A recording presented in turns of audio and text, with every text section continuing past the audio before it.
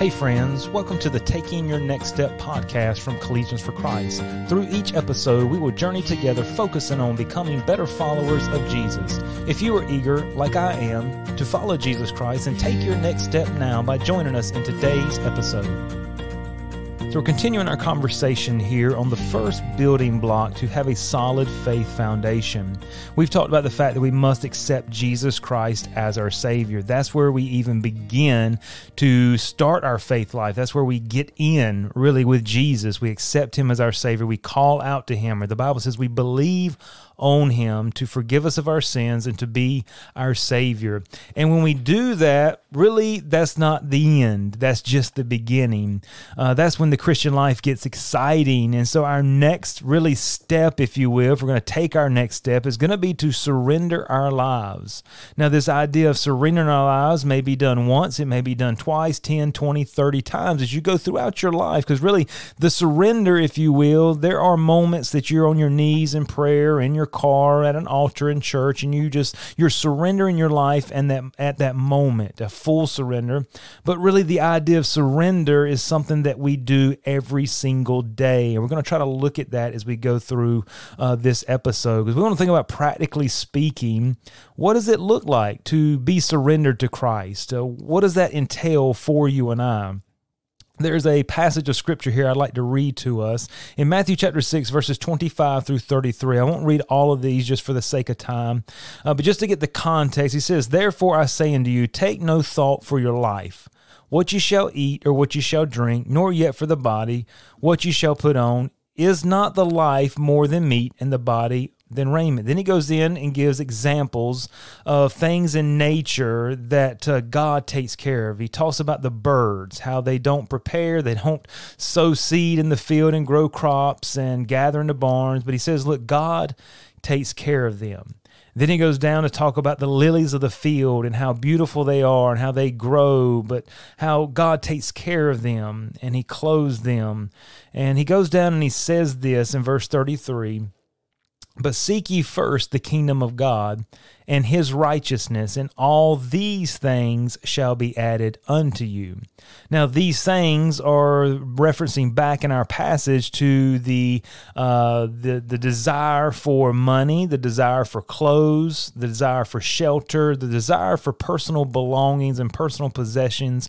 Many of those essential to our life, but that's what these things are. And he tells us here, "But seek ye first the kingdom of God and His righteousness, and all these things shall be added unto you." So here we have another prerequisite, right? When He gave us the prerequisites for following Him, it was a denial of self and a dying of self. Here, if you want to have the prerequisite here of having all these things added unto you, you have to seek first the kingdom of God and His righteousness. So how can we know if we're surrendered to Jesus or not? Let me ask you a question. Let's just think through a few things on this episode. Now, if you're currently in college, let me ask you this. Why did you come to college? If you're not, and you say, well, that doesn't apply to me, let me ask you this. Probably more than likely you work. Why do you have your job, or why do you go to work? Answer that question in your head. Now, if you say, I'm in college, you may say, well, to get a degree. You may say, if you're at work, well, I go to work to support my family. These are good things. So let me ask you again, on the answer that you gave yourself, let me ask you again, why? So if you say, well, I go to college to get a degree, why? Well, to get a good career. You say, I go to work to support my family, why? Because we need things to live on. Okay, great. Now ask yourself why again. So to get a degree, to get a good career, why? So I can have things in life. I can live a comfortable life. And maybe even the work side would narrow down to that. And you could ask yourself why again. What I'm trying to get at is many times we look first. We have this verse backwards. Let me just say that. We do these things as our focus. We do these things first, and then we seek the kingdom of God. So if we're going to college, are we going there for a degree, a good career, money, so that we can have a enjoyable life? Are we going to work because maybe we have to, because we have a family to support or bills to pay? We want to enjoy things in life. We want to be able to go places. We want to be able to store up money as far as in a savings account, and realize all these things are good. I'm not saying that any of them are bad, but what is wrong is when we flip-flop this verse, and that's when we understand in our lives that we are not fully surrendered to Jesus Christ, because we can say we're surrendered, we can have the mind frame that we're surrendered, but what does it look like to be surrendered every day? Well, the purpose that you get up and go to school, or the purpose you get up and go to work, can tell you whether you're surrendered or not, because Jesus said, do this first. And all those things you're seeking, meaning all the things that you're trying to get that degree or going to college for, all the things that you feel like you're going to work for, they're going to be added unto you regardless. He's saying, seek me first. Be surrendered to me. What does that mean? You say yes to Jesus every single day and no to self. But it means also putting him first, meaning I go to work, one, to serve Jesus Christ first.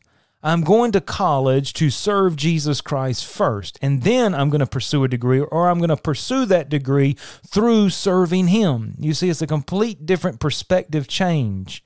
When we go to work knowing that we're serving Jesus Christ, we will interact with people different, we'll work different, we'll have a different attitude, we'll have a different perspective, we'll probably have a little more joy in the job, and we'll realize, hey, I'm here and I'm serving Jesus Christ regardless of what happens, regardless of the pay amount, regardless of all this. And he promised me that all these things shall be added unto me. So God's going to ensure that I have the essentials of life. And you say, well, maybe I want way more than the essentials of life, and God will bless you. It doesn't mean it's a guarantee that you're going to have the largest house on the block or all the toys that maybe you want, but you can work hard that way, but not to the neglect of putting Jesus first. And that's where we get it flip-flopped so many times. So let's do this in our minds. I know you may not have a piece of paper. If you're sitting down, you may can grab out a piece of paper and do this. But just imagine a circle, if you will, like a pizza, right? And there's a little dot in the middle. And if you were to have to split up your time of a week in the various things that you do, and you to make a pie graph out of it. So saying you have school, you have work, you have family, you have social media, you have sleep, you have your time, right? You have piddling where you have hobbies or so forth, or sports. You know, what would that look like on that circle? And what percentage would you give to everything? It helps us to see what we're doing with our time. Very importantly, yes, this could be a good exercise just to do at home. You see where you're devoting your time. Many of these things are good and they require time. You have to sleep. You have to work. If you're in college, you have to go to school, right? You have to study. All these things are important. But what I want you to see, maybe you have a section for church or faith or whatever. Well, two things I want you to see as you visualize this in your mind as we think about surrender to Jesus Christ. One is this. You cannot compartmentalize your Christian life or your surrender to Jesus. It cannot just be a slice of pizza on the pie. Surrender to Jesus, or because I'm doing church and faith over here, this 20% or 10% or 2% or 50%, whatever it is, that is not surrender to Jesus. That is compartmentalizing our Christian life, and we cannot do that. So what we want to do is, if you can imagine your pizza, your pie graph, if you'll take a circle, a much smaller circle, and just draw it in the middle around that little dot. Now it's gonna make it look ugly because it's gonna cross over a lot of your lines right there in the center. But in that center circle, we're gonna write these words: surrender to Jesus Christ. And what you're visualizing is, we're not just going to add a pie of surrender to Jesus. We're not just going to give Jesus just a slice of our life. No, surrender to Jesus goes on top of all of them. Surrender to Jesus means you're surrendered in your work to him, and you're serving him first and work second. Surrender to Jesus means with your family, you are serving Jesus first, and then family is second, but you're serving him through your family. To serve Jesus first in social media means you're serving him first, social media second, but you're looking through the lens of what you're watching, doing, posting in service to Jesus Christ. Family, sports, you can look at all the different areas that you devote your life, whether it's studying. You say, how on earth can I serve Jesus studying? You serve Jesus first and then study second. And when you think about serving Jesus, being surrendered to him, you're going to study hard, you're going to study efficiently, and as you just think about your life, think about every different piece of the pie of your life. Jesus is stamped there, overriding all of them. That's what surrender to Jesus looks like. Now, you and I control our lives. There's no doubt about it. You can do whatever you want. You could cut me off right now if you wanted to. You can go listen to somebody else. You can drive if you have a license and you're on your own. You can drive wherever you want to drive. You could go to class, not go to class. You could not go to work or go to work. You can call that person, not call that person.